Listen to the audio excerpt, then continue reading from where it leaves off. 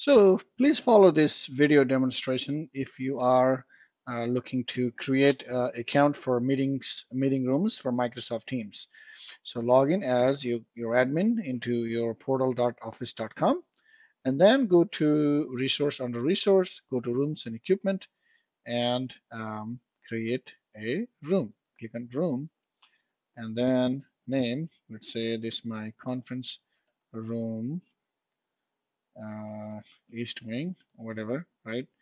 And whatever name you want to have. Email address, I'm going to say MTR, uh, MS Teams demo, and capacity is 10 in this room.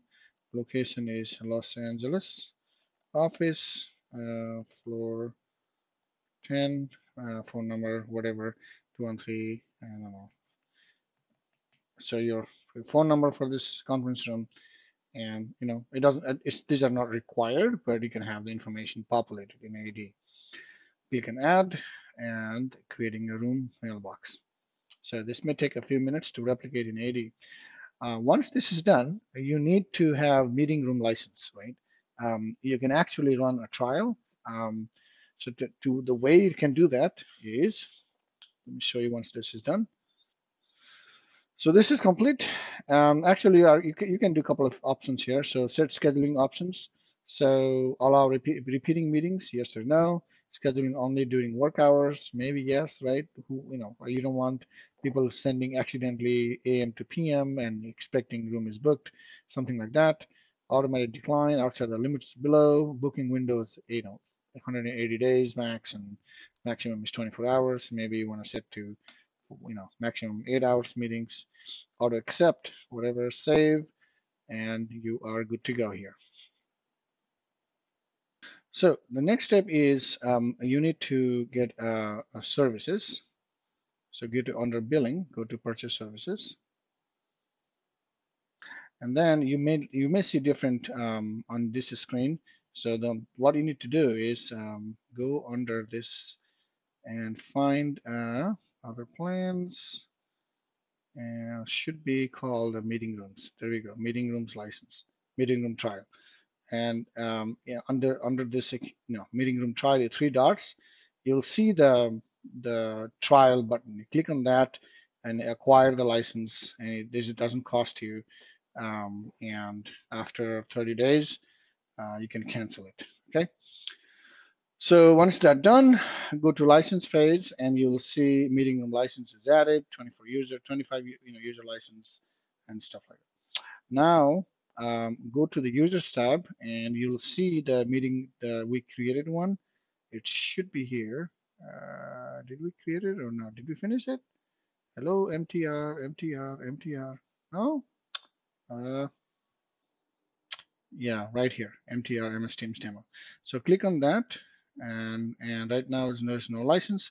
Click on edit and select a location, which is important, and then select meeting room. All right, and then hit save. All right, so that's it. So once this is done, you can go to your meeting Microsoft Teams room device. You can use this account to any vendor devices like Lenovo or Yelling or Crestron, Polycom, HP, Slice, whatever, because all runs in Windows 10 in the backend for Microsoft Teams rooms.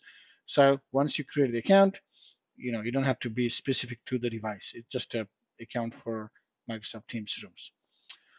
Okay, so a couple of things is go to rooms and equipment and go to conference room, the account we created, go to edit exchange settings. In exchange settings, you can set up a few things, right? The same configurations, booking delegates, if you need a delegates, booking options. And if you want to the meeting organizer to receive a reply, so you can say, thanks for scheduling meeting. This is Microsoft Teams room. Please join meeting with one touch. Starts audio, video, and content automatically. something like that, all right? Whatever you wants to have this, or this room is in this wing, go to this floor, or whatever message you want to reply back. That's what we're looking for. Contact office, just fill up the contact informations, email address, and blah blah blah. Mailbox delegations, you don't really need to change. So that's it. So hit save, and you're good to go.